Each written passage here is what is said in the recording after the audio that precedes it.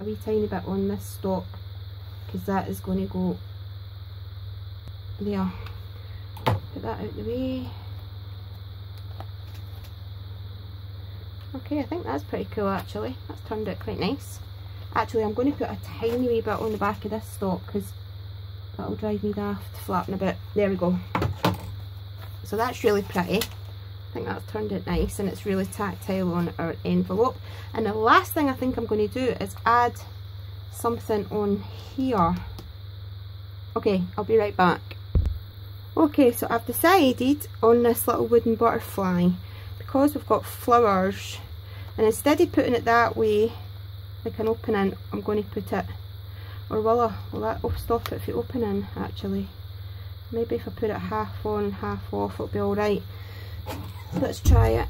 We'll go for some hot glue on the back of the butterfly, and then I'm just going to sort of put it half on and half off a flap of the envelope. Well, that's fine because it'll still open like that. What do you think? Does that look alright? This bit here looks a wee bit empty, do you think?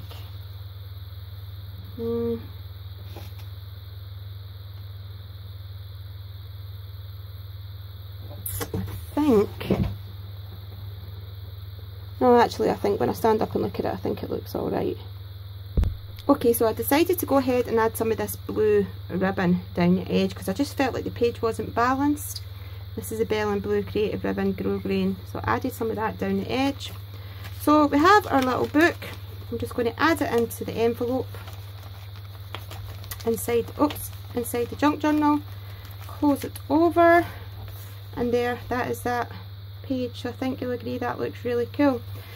So if you've got any questions, just leave them. Please give this video a big thumbs up if you liked it. I will be coming back on to do more of the pages in this journal. I don't know which one I'm going to be doing next, but this is the one that I've done today.